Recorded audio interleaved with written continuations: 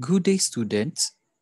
In the previous examples, you are given equation of an ellipse and determine its properties based on the given equation. Now for today's example, you'll be given some properties and derive the equation of an ellipse based on the given properties. But let's recall first on the different equation of an ellipse. The standard form of the equation of an ellipse, with center at the origin and the major axis is horizontal, we have x squared over a squared plus y squared over b squared is equal to 1. And if the major axis is vertical, the standard form is x squared over b squared plus y squared over a squared is equal to 1. In the standard form of the equation of an ellipse, with center not at the origin and the major axis is horizontal, we have quantity x minus h squared over a squared plus quantity y minus k squared over b squared is equal to 1. And if the major axis is vertical, the standard form is quantity x minus h squared over b squared plus quantity y minus k squared over a squared is equal to 1. And our problem for this session, we will determine the standard equation of an ellipse with vertices are the points -1, -1, and 9, -1, and co-vertices are the points 4, 2, and 4, -4. The first thing that we need to do here is we have to plot or sketch the given parts, which are the vertices and co-vertices on the given Cartesian plane.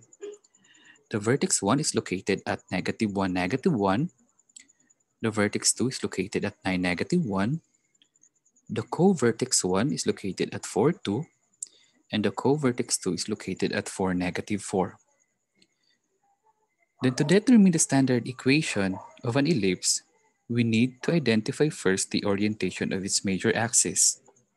Observe that if we connect the vertices, which are -1 and -1 and 9, -1, we actually form the major axis.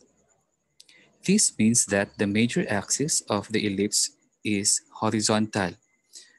So we are guided with an equation, quantity x minus h squared over a squared plus quantity y minus k squared over b squared is equal to 1. And to complete our desired equation, we have to determine the values of h, k, a, and b. So to solve for the center, since the center is the midpoint of the two vertices as well as the midpoint of the two co-vertices, we can actually use the midpoint formula to solve for the center. Or you can actually get the intersection of the line segment joining vertices and the line segment joining the co-vertices to determine the center. And in this case, their point of intersection is at 4, -1, meaning the center of the given ellipse is at 4, -1.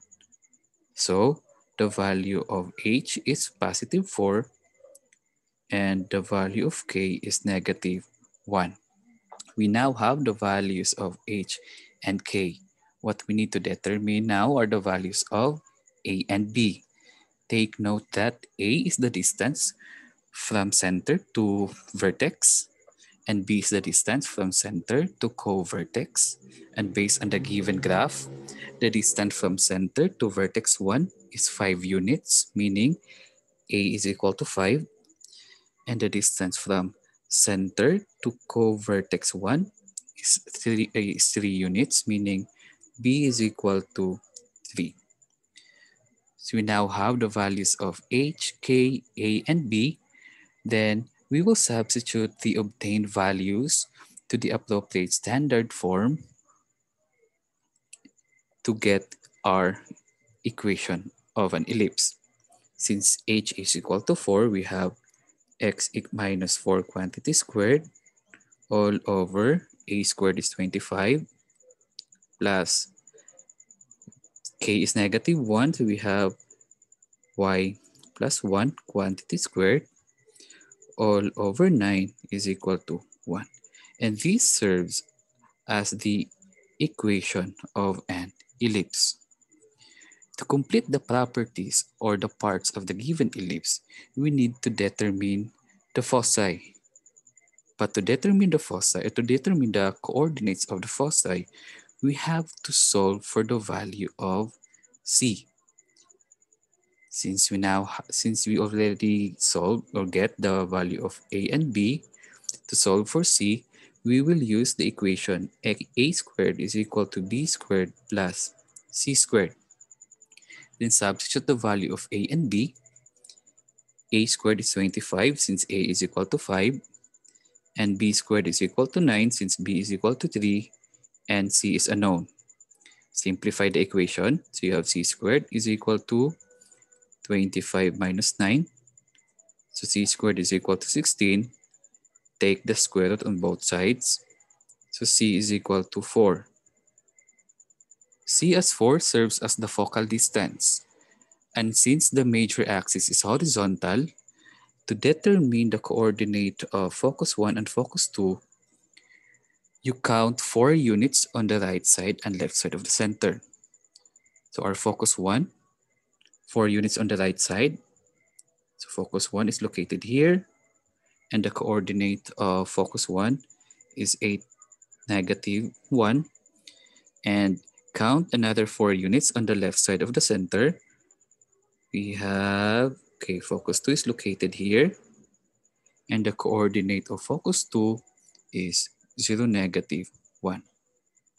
Then sketch the graph of the given ellipse.